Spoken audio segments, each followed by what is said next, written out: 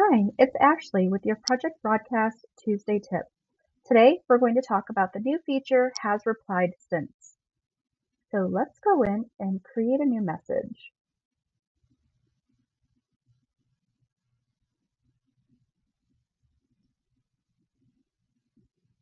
Okay, add that dynamic field in there for their first name.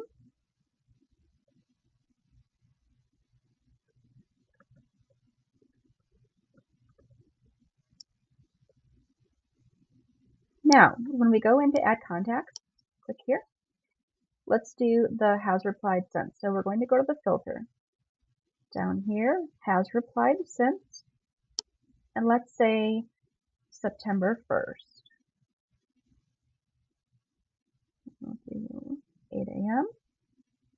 Save and search. So now everybody that's listed here has replied to us since September 1st at 8 a.m. Now, if we want to message everybody that has replied to us, we're going to go down and hit add all. Are you sure? Confirm. There you have it. Pretty simple. Go back down and finish scheduling our message.